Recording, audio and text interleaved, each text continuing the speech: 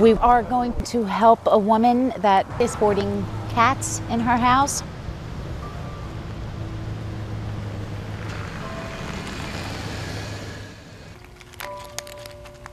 They ended up, mating, and then that just adds up to all these cats.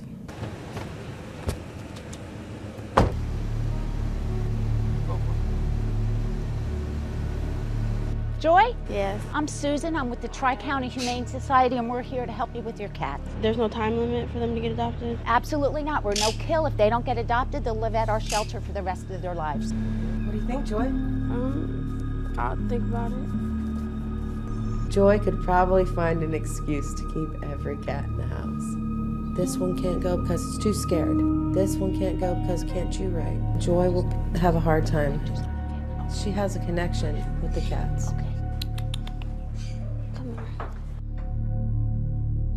Of course I would be sad because, you get attached to certain ones, but it would be a relief to not have all that responsibility on top of my shoulders.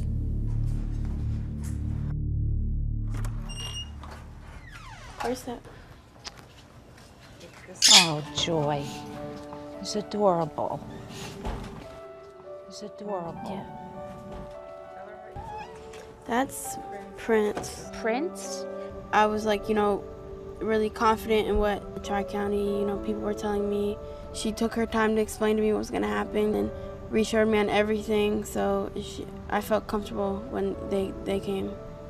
The cats were visibly healthy. Naturally, the cats were frightened, and a lot of them tried to hide. The kittens trying to hide as well up into the furniture, into the sofas. But other than that, they looked fairly healthy. These are old enough to go, right? Yes. They eat cat food. Oh, yes.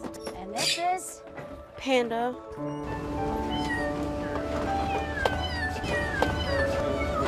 No animal deserves to not have a good home or to be euthanized after 3 days. And it's amazing to have the cats go to no-kill shelters where they do have a chance to be adopted out, and they don't have a time limit to be adopted out. but I think it went really well. We accomplished our mission of taking the animals out of the house, and to me, that's a success.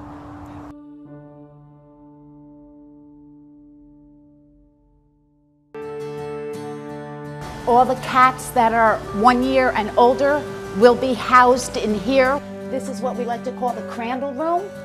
There's no animal in here that is caged at any time. We have 2 full-time staff members in here 7 days a week. Pretty nice digs if you're a homeless cat, huh? Things are pretty peaceful here considering there's about 125 adult cats in this room. We just don't believe in caging an animal.